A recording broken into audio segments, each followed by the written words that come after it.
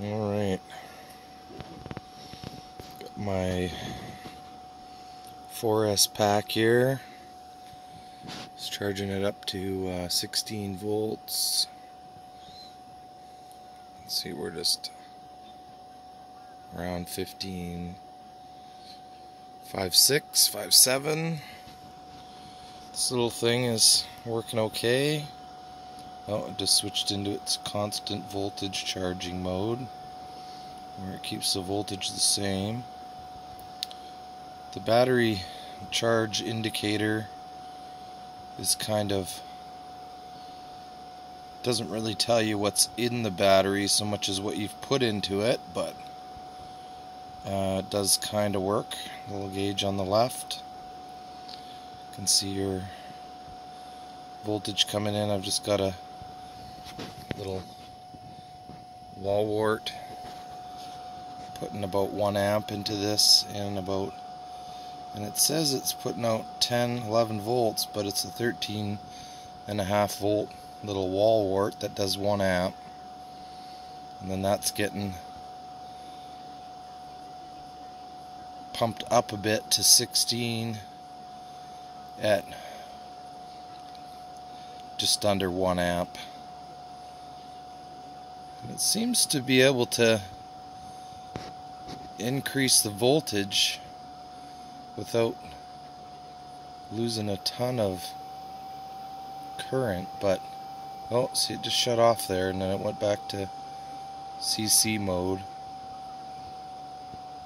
and then it varies the voltage. Oh, it says it's just about at the 16 volt threshold that I set. I just wanted to kind of see what it would do.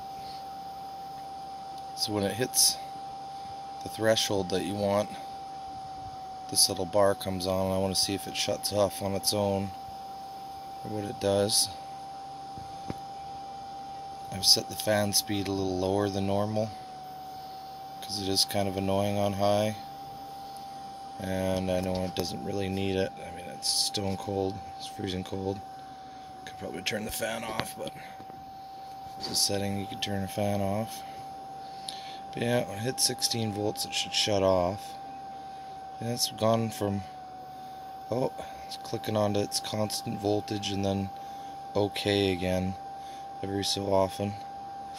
And real world, we're at about 15.57. I've got this thing set at 16. It seems like it's plus or minus about a volt. Whatever you set on it, just kind of does its own thing anyway. So, I mean, you can set these parameters, but there's no point in setting the voltage coming in, because that just goes all over the map. You can set it, but there's no point. And you just set the voltage for the battery. I mean, I've got it constant voltage, and it's still, the voltage is adjusting a little bit, so I mean, voltage still isn't constant. So, you know, they tell you it's MPPT, but it's not really. I mean, is it even a buck converter? No. It's really a boost converter, but it seems to be able to step up a little bit, a couple volts higher, and not be too terribly inefficient, according to what it says. I mean, this is just 1 amp coming in, so I don't have anything else to plug into it right now, but when I get some more juice, well, I mean, I could hook another battery to it, lead acid or something, but we're not going to bother with that. Anyways, when we get some more cells, we'll do some more, try some different stuff, and I'm going to try a little bit of a different power meter setup for DC to DC versus this one. Maybe something without a fan that just does DC to DC and doesn't do charge control. But this will be good for booster pack. I'm gonna run a little DC booster pack. I'm probably gonna set it up so I can plug the battery into either side, depending on if I want to, pull from the battery or whether or not I want to charge it up using this thing. Just have 2 sets of plugs. or just have, you know, the same plug on each thing, so I can just swap it out, you know, and then it doesn't matter if you mix them up, then it just won't charge. So I mean, you can go battery to battery, or you can go solar panel to battery. So I mean, as long as you don't put your solar panel on the battery side, I mean, but obviously we're not going to do that. So I think we're just about good for this video.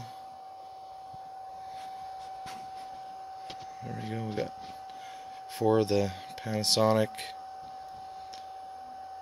3.7 volt nominal lithium ion cells and a 4S. I have a BMS on there right now, but all the cells were balanced before I started. I'm putting so little amps in. I'll just have a look after and see if they charged up the same. I'll worry about balance charging when I get a BMS with a balancer to put on this thing, and then I'm make this into a little 16 volt pack. Might wind up getting a few more of these and going for 7S, but for now we're just going to go with a DC to DC and be running mostly 12 volt stuff off of it. And it'll be a higher, I'll be able to dial the voltage in if I want a bit more voltage for charging, like a lead acid or something. Can easily go from 16 down to 4.8 with this little box here.